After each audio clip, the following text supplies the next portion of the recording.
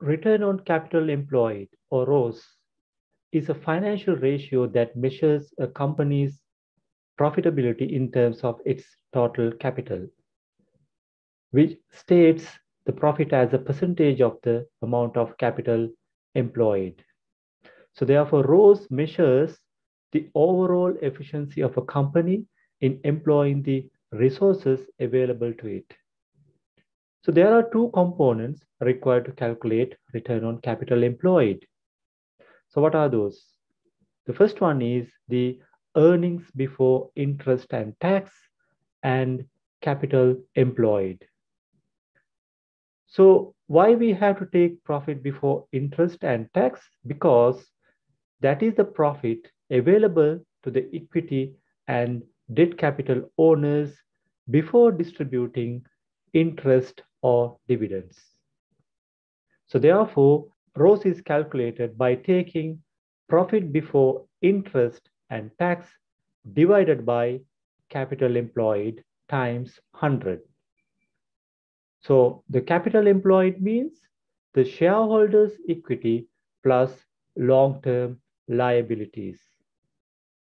Or in other words, we can say the total assets less current liabilities. So this is how we calculate return on capital employed, or ROCE. Now let's take this example, and based on this information, let's calculate ROCE, or return on capital employed. You are given the income statement and financial position of a company. From these financials, what we need to do is we need to identify the two components. What are those? The profit before tax from the income statement and the total capital employed from the financial position. From the income statement, you can easily identify the profit before interest and tax, which is 417,500. So you can see operating profit before interest and tax will be 417,500. So if you take the profit for the year, this is profit after interest and tax, which is 325,800.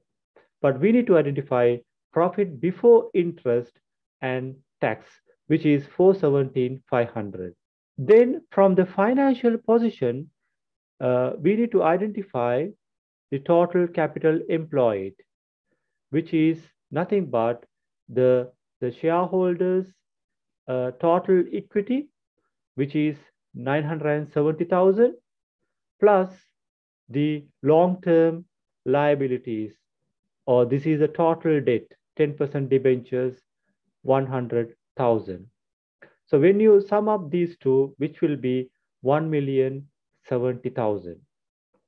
So based on that, when you calculate return on capital employed, that will be, so this is a formula, profit before interest and tax divided by capital employed times 100. So we identified the profit before interest and tax as 417,500 divided by the shareholders' equity. The total equity is 970,000 plus 100,000 is a debt capital times 100. So that will give you 39%.